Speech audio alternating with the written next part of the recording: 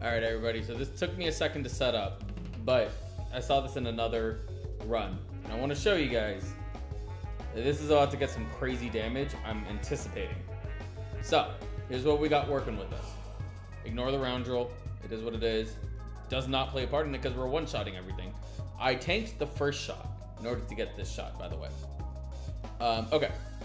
Refresh perspective. When orb gets refreshed, it gets upgraded +1. You can kind of see these down here. And that synergizes with this.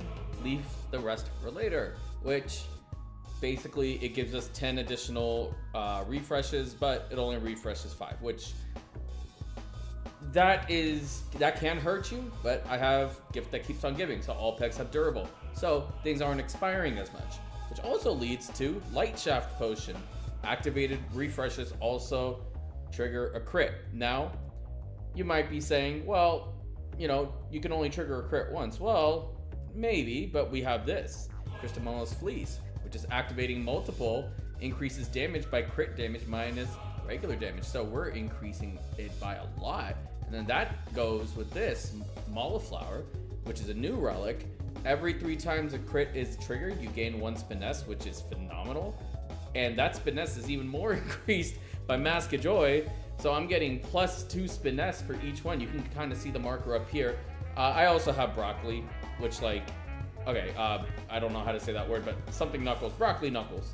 You got lots of music circles, but I don't care about that. And I'm not sure if we're getting the multi-ball here, but I might crash the game.